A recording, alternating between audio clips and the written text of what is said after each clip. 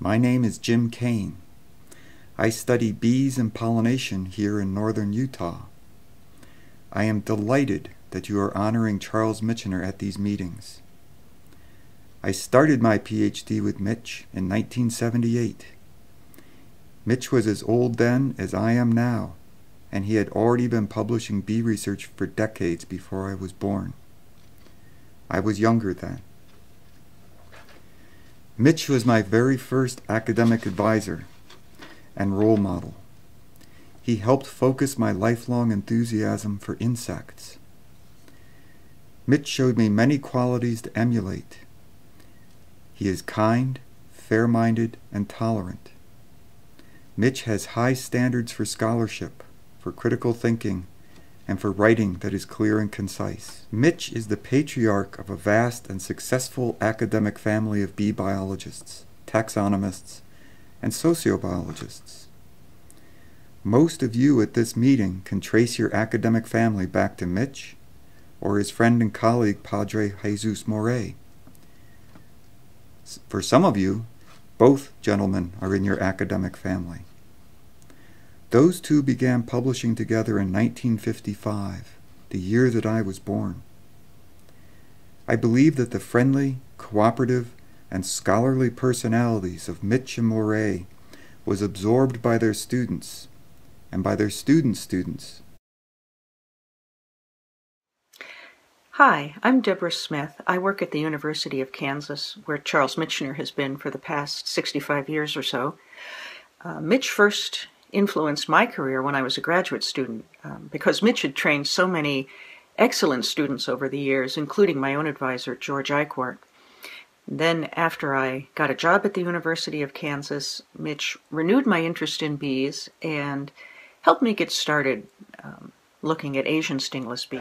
Why, Mich came to me, he said, I can support you either if you want to work on beetles or if you want to work on bees. But if you want to work on bees, here's a box that I think that might be appropriate for that. And that's when I got hooked on bees by Charles Michener, who was then and still is the foremost authority on bees of the world. One of the things that many people might not be so aware of with Mich is that he actually made great advances in the field of sociobiology, and that was what my PhD was on. So he studied the social behavior of large numbers of halictids and other bees, published quite a few seminal papers on these before sociobiology became the buzzword that it became with the publication of E.O. Wilson's book in the mid-70s. Mich had already published the social behavior of the bees in 1973. I think one of the most important things Michener contributed was an affection for studying the primitively social insects, the intermediate stages. Prior to Mich, everybody studied honeybees and army ants, which are not informative for the evolution of sociality. His examples have inspired my few efforts in systematic melitology, and if I can achieve 1/10 of what he has, then I shall consider myself quite successful. It's impossible to kind of enumerate the many achievements that Mich has had, as they are myriad. If I were to select a few highlights, it would be his development of one of the world's major research collections on bees, a uniquely comprehensive source of data that's being used by melitologists worldwide. His contributions to quantitative methods in systematics during the 1950s and 1960s had reaches beyond the borders of bee biology and really influenced and reshaped the way every evolutionary biologist went about reconstructing patterns of diversity. Lastly, he served a foundational role in the emergence of sociobiology, and through his study of bee behavior, he really helped pave the way for many of the major sociobiologists that followed him. Any one of these would represent the pinnacle of a career. and yet they're all enveloped within his singular life and paralleled by his steadfast and sustaining work in bee systematics. Of course, the understanding of bee phylogeny, that without him we would be decades behind. And I think a main thing is taking a global perspective. You can, Padre More was working in South America. He understood the South American bees well, but Mich really got to know them worldwide, and not just their morphology and relationships and classification, but also their behavior and ecology. I would say one of the things I find most impressive or most interesting about his work is that he always includes, or he's always had a strong interest in the natural history of the bees, environmental influences on sociality, and not just pure morphological systematics. Of course, the most obvious contribution is his Bees of the World. This book is absolutely an outstanding, thoroughly complete account of the taxonomy and biology of bees. There never has been a book quite like that, covering any group of animals as large as bees. There probably never will be another one that surpasses that. It's unbelievable. But Mich's contributions are more than that. He has set a tone for the people working on bees that is one of cooperation, giving, trying to get along, and trying to work together to investigate these animals. He's an outstanding model to follow. Charles Michener was my major professor, and one thing he taught all of us was how to be a good professor.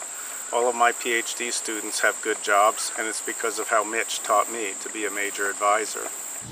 Much can and will be said of Mich's legacy through his many monographs, books, and revisions on the subject of bees.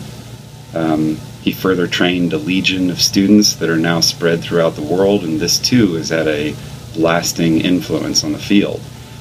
It is right to say that those alone will have had and will continue to have major benefits for the field for years after we are all gone. Nonetheless, I personally believe that Mich's greatest legacy is the welcoming atmosphere that he encouraged for the melitological community.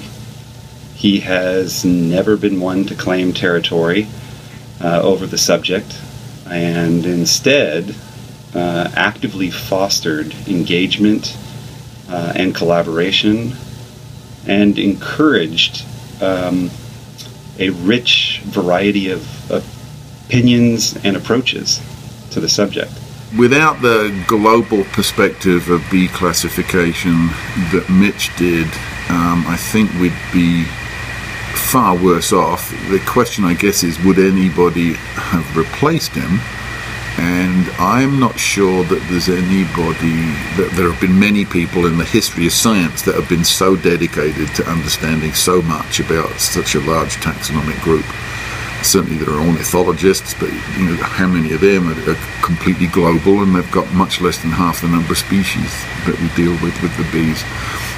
So I think the global perspective that he took early on meant that great strides have been possible in bee systematics that wouldn't have been possible if it had been left to almost anybody else. So where would we be without Mich? Where would we be without his work? I think the field of bee research would be much more scattered and piecemeal without the strong phylogenetic framework or systematic framework that Mich contributed so much to. But speaking personally, I think Mich really put his mark on the field of bee research by being a truly good person. He always treats other people with respect. He's always interested in learning more and in advancing research, not so much in personal advancement, not so much in territoriality or jealousies. And as a result, he's always happy to help young scientists get started. And I think that is among his greatest contributions to the field of bee research, the fact that he over the years has helped it to grow and become stronger, so that it's going to continue on with a great deal of vigor into the future. What would bee research be like today without Charles Michener's legacy? It's terrible to think about, but you know what? It isn't worth thinking about, because we do have Charles Michener, and thank goodness he has been around for such a long period of time. Let's hope he keeps going and keeps influencing the study of these animals. So thanks a lot, Mich, and congratulations.